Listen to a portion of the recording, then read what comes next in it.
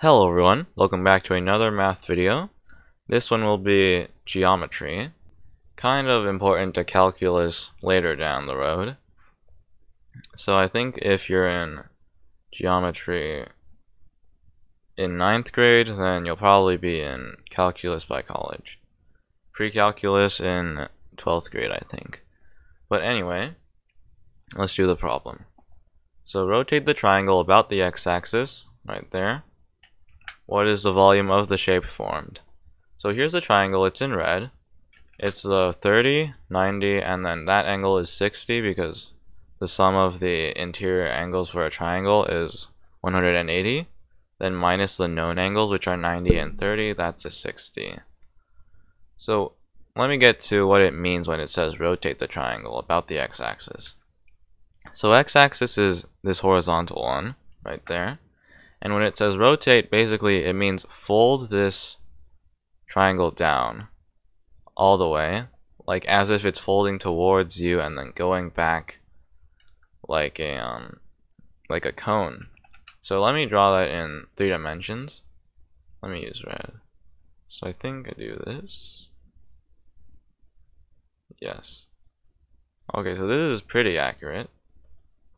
I get to use paint. So if you imagine this 3D shape, it kind of looks like this. So what we have is this is the base of the cone, and then these are the two sides on the top. So if you turn your head sideways, you can see that it kind of looks like a ice cream cone, or like a traffic cone, but like really short. Okay. So that's what it means. And then the volume of the cone, let's get to that first. The volume formula for the cone is 1 over 3 pi r squared. R is this length right there. That's the base, by the way, pi r squared. And then the height, which is right there. So we can actually get these r and h variables from the side ratios for the 30, 60, 90 triangle. So those should be memorized, but if you don't know, let me draw you a tiny one right there. Okay, tiny right triangle right there. So let's say this side is 1. Then the hypotenuse will be 2, and then this other leg will be √3. So that's the ratio. And here we have our hypotenuse, so we can get the shorter side easily. Shorter side will have a length of 1, and then the other side, the other leg, will be √3. And now we look at r. R will be right here, this second leg, which has a length of √3. So we can try plugging this in. V equals 1 over 3 pi. Those are constants, don't need to change them. And then √3 squared. Then h. What is h?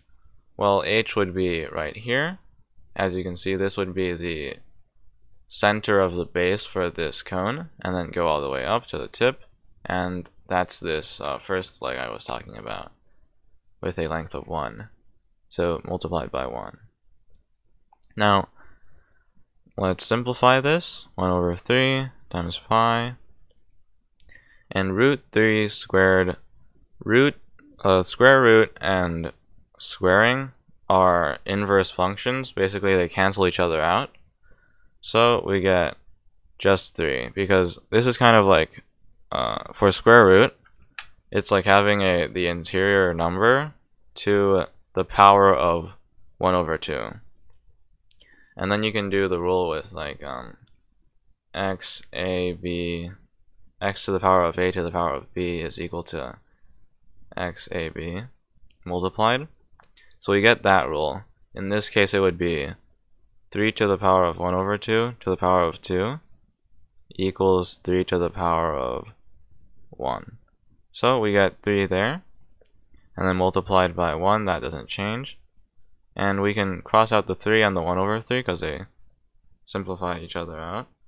I mean, they kind of neutralize each other.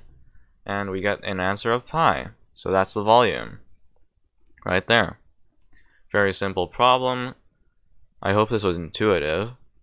But to review, the important thing about this question was the rotation, kind of grasping the idea that you can rotate a shape around an axis or a line on the coordinate plane, and then get a three-dimensional shape out of this two-dimensional shape on the coordinate plane. And another thing to note was the side ratios for the 30, 60, 90 triangle. This is the same for every 30, 60, 90 triangle because they're all similar, so their side ratios are the same. So good thing to remember if you didn't know it already. Well, thank you guys for watching, and see you guys next time.